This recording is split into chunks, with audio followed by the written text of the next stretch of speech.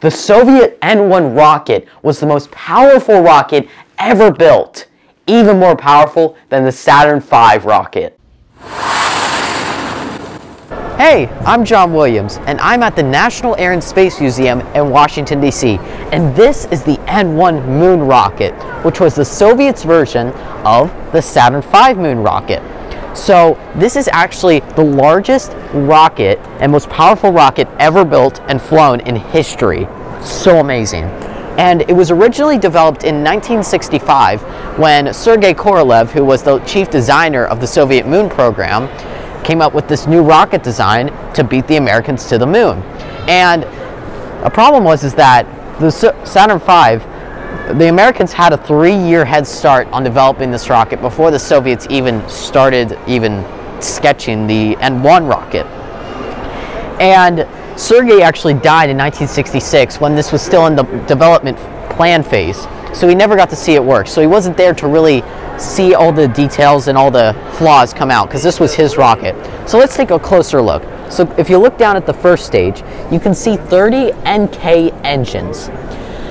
That is the most amount of engines that have ever been put on a first stage in history.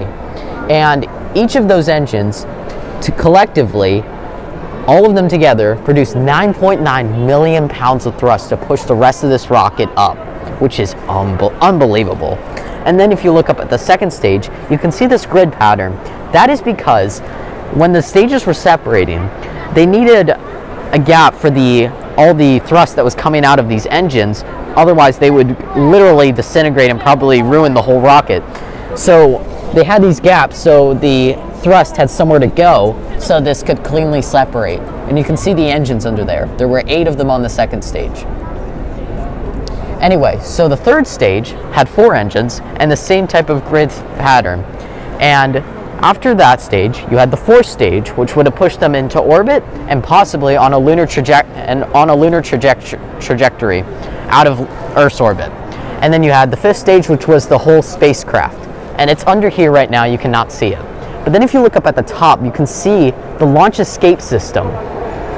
Now, this launch escape system has a lot of little openings and thrusters. And if you look over at the American launch escape system,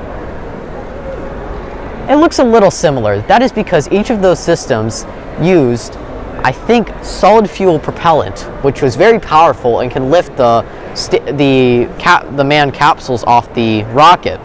And the Americans developed a triangular capsule, while the Soviets developed a gumdrop style capsule. So it's really cool. And then if we compare the 2 rockets, and then we look down at the first stage for like the Saturn V, it only had 5 engines compared to 30. And the reason for that is because the Americans had the financial resource and time to develop a high combustion, super big, powerful engine, the F1 engine. The Soviets did not have enough time or the expertise to develop that engine in time.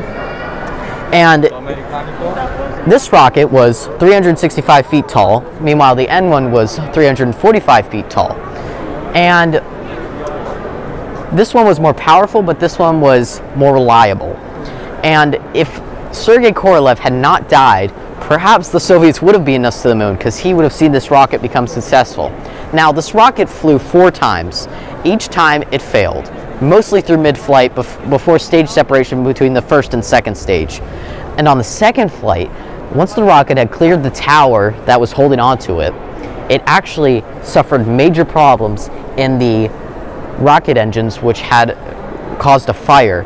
And then it lost thrust, and what happened was that the rocket literally tilted to the side and fell right back down on the pad, causing the largest non-nuclear man-made explosion in history. Unbelievable. Now let me show you one thing I'm sure you've never seen between these 2 moon programs. So this spacesuit right here proves the Soviet Union was serious about going to the moon. I mean, this is literally their moon suit. And it's expensive to develop one of these. And it's literally a full suit. If you come around here, it is a full piece of a suit. And you can see in the back right here where the cosmonaut would have had to get in.